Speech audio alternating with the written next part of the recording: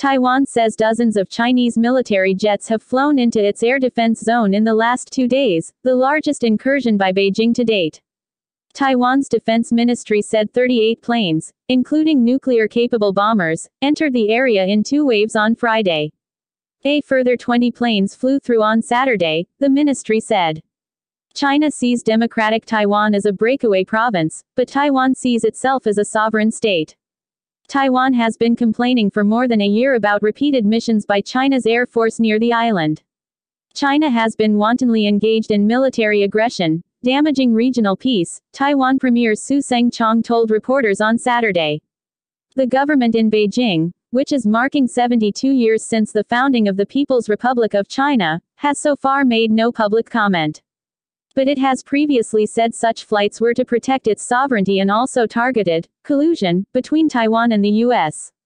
In a statement on Friday, Taiwan's defense ministry said 25 People's Liberation Army (PLA) planes entered the southwestern part of the Air Defense Identification Zone (ADIZ) during daylight hours, flying near the Pratas Islands atoll.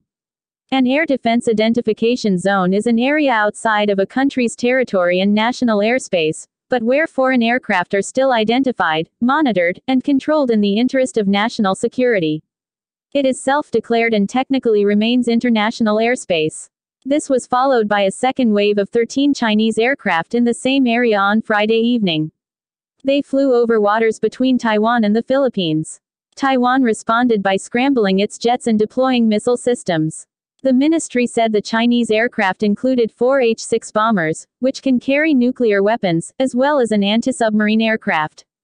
On Saturday, the ministry said another 20 planes, mostly fighter jets, had entered the same area.